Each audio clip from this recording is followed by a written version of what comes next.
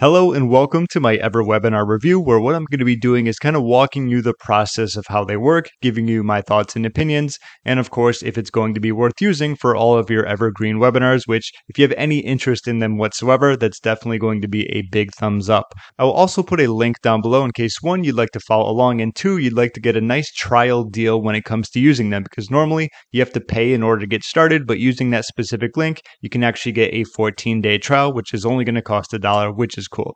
So let's get started. Allow me to run through the process about how it works. So here we are in the EverWebinar section. After going to create a new webinar, you pretty much need to follow through the steps on each of these sections right here. It starts off with configuration, and what you're going to want to be doing is either using an external video file or a previous webinar jam live session. This is going to be great and goes hand in hand if you use EverWebinar for your automated webinars and of course Webinar Jam for your live ones. For the sake of this, I'm just going to be using a YouTube video. Keep in mind there are going to be some restrictions when it comes to that. They talk about that here in terms of like the pausing and the playing. Ultimately, it'll probably be best if you use something like Vimeo or Amazon AWS and so on and so forth. I believe this was like a shorter video, so I'm just going to do like 3 minutes. This is just for demonstration purposes and walking you through like how you fill everything out. But after going through that, you want to click on confirm. From here, next is going to be the basic settings. Give me a second. I'm just going to put in some random names and examples. Alright, so for this example, I put webinar for my awesome customers, how to increase your sales without increasing your traffic, all the latest tips and tricks, webinar language. You can set it if you want to keep it private or not, or if you want to put it on their on-demand section, which is a great way to get more traffic, which is free. You know, they can put it in their portal there. This is just an example, obviously, so I'm going to keep it private. And anytime you edit a new section, you want to click on confirm. Webinar presenters I already have done, given the fact it's up, everything's all set with my picture and whatnot, so I'm just going to click on next. Schedules is a great part of this, and what I really like about it is that it's very flexible. Okay, there's a lot of things you can do. So looking at the top here, you can do every or on. So for example, given the fact it's going to be automated, I want to do every day at, let's just say 12 p.m. looks great, and we can do for the user's own time zone, which is auto detected, or you could just go with where you are, like say I'm in Eastern, but I really like that, so I'm going to do add. And if I want to add to that, let's say I did 12, I also want to do, say, maybe at 1 p.m. or 3 p.m., give it some time in between. I can add that way, and I can go on from there and so on and so forth. Aside from that, there's a lot of cool settings you can do, like enable instant watch replay. It also says important remember to also enable the replay session itself later on the configuration wizard, which it will remind you to do. So I'm going to actually click on that. You can do allow late attendance. You can enable just in time options. So it's like if they just get there, they can pretty much sign up if they want to. So if you click on that, that's going to be available every 15, 30, 45 or at the top of the hour. You can also hide the nighttime schedules when it comes to that. Keep in mind, this is going to be flexible and whatever is going to be best for you. And you might have to split test a little. There are so many options that you just want to make sure you don't overwhelm your potential visitors or attendees when it comes to it. So you can take off this if you want. You can add it. It's going to be up to you. You can even block some holidays, which they also have right here, some of the major ones, which is cool. But just for the sake of demoing it, I'm going to click on confirm and show you what else we can do. Now, in terms of pros and cons, I think it's cool that it's very step-by-step like this. There's a lot of things that you have to fill out, but it's going to be worth it in the long run. And so to speak, like the juice is worth the squeeze, okay? Let's take a look at the registration page design. There are going to be some templates that you can utilize. Now, when it comes to me, and not just landing pages for webinars and anything else, simplest is always going to be the best in my opinion. Like I love the basic ones. So what I'm going to do is I'm going to click on customize just to show you. We have the registration bar. You can add a few other things, but I'm going to click on this, keep it there and launch builder.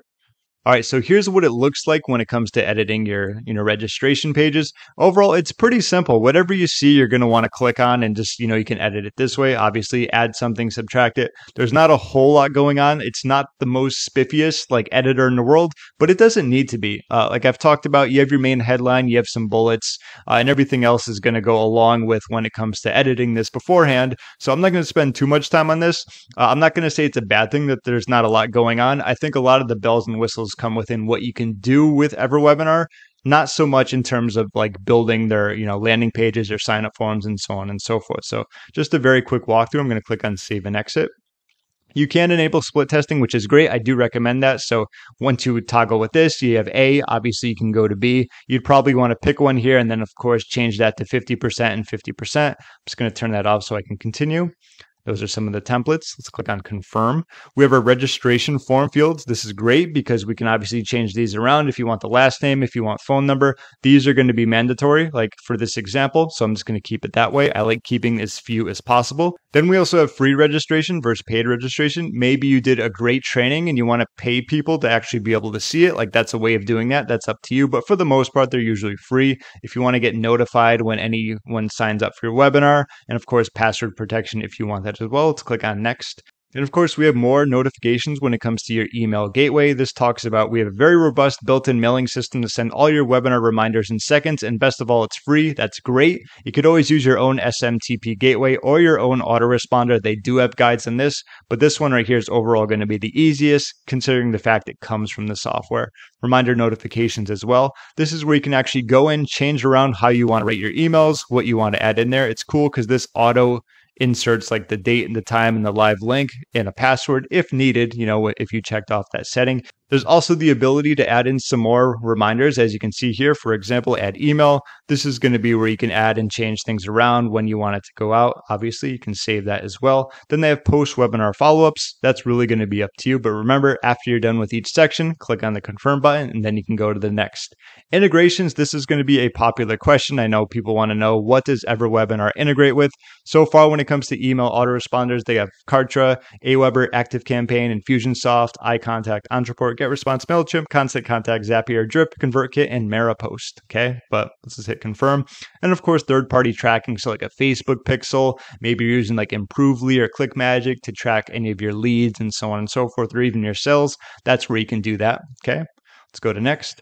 Thank you page, default versus custom confirmation page. I'm not going to spend too much time on this. Obviously, you can use their confirmation or you can use a custom one. So maybe you're using like ClickFunnels, maybe you're using Kartra, lead pages, whatever it's going to be. Maybe it's going to be your website. You can send them to a specific page, as you can see right here, and they have more information in case you need to learn about that. That is the cool thing. Throughout this, they will sprinkle like articles or tidbits to help you out when it comes to get going, but overall, it's not that challenging of a process. You can add surveys if you want, so yes or no. Obviously, edit that around. Thank you page design.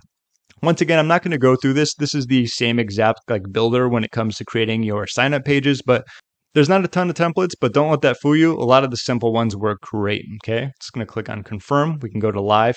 Keep in mind when it says live, that just means like the broadcast room because it's going to be an automated webinar, okay? So autoplay, they have the ability to enable that, and it talks about when users land on your webinar, the video will play automatically. Some browsers autoplay policy forbids the use of autoplay videos with sound. So that's something to keep in mind, or you can just disable it when it comes from that. Image and text to display. When it comes to that, like click on it for start the broadcast. You can choose like a lot of options from there. Let's click on confirm to keep that. Countdown page design.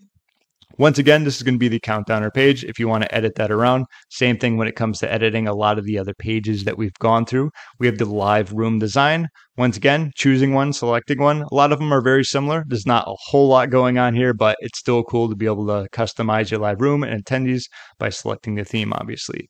Live content.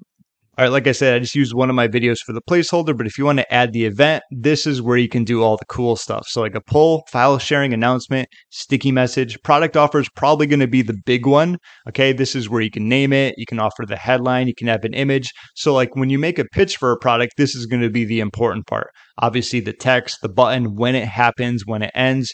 You can apply urgency in your offer as it says, a countdown to offer expiration will be publicly displayed upon which the offer will be taken down. So this is how you're going to do a lot of those cool events based upon, when your webinar is, at specific times. So that's going to be a very big aspect of that, which is pretty standard. By clicking on it, you just simply add in what you need to. I'm just going to click confirm on that just so we can keep going. In my opinion, live chat box is excellent because it allows you to kind of create that feel for a live one. So if you enable live chat, there's going to be some stuff here that you're going to probably want to use. So it says allow attendees to see others chat. Sure, that's cool. And this is really an awesome one. It says save real comments for real attendees.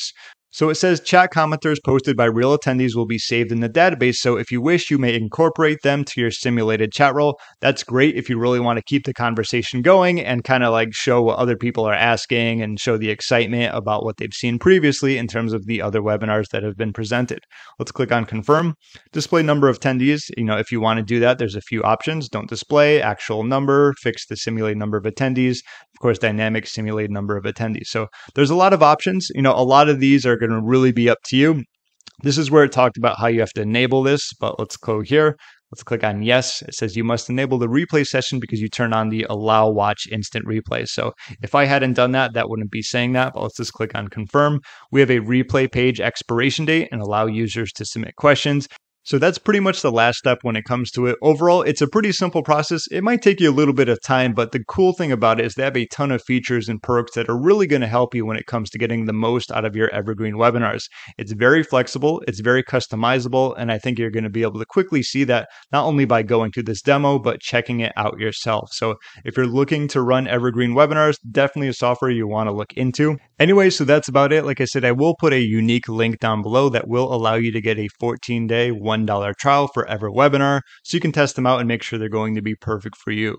Overall, this is a fantastic option when it comes to running your evergreen webinars in terms of increasing your leads and sales, and of course, doing it all on autopilot. Thanks again for watching, and I hope you enjoy EverWebinar.